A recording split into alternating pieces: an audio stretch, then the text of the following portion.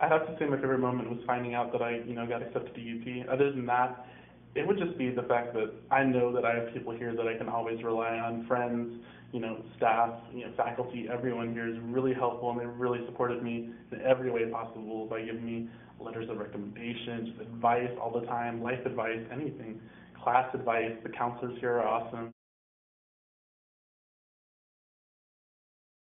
To find important information at the ACC, I think you can look anywhere. I mean, there are so many things as you walk down the hallways just telling you, oh, if you need information about transferring, look here. We have transfer dates and this and that, and we have, the Learning Lab available. And I know people at the Learning Lab always go to classes and, tell you to go to these things because they're free. I mean, they're not free everywhere.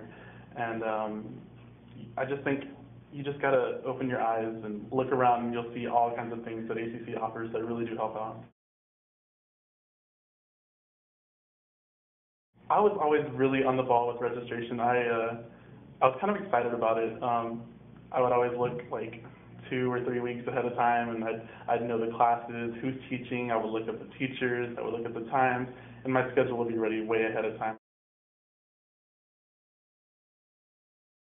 I would say, I know it's stressful, but relax, calm down. Everything will be solved.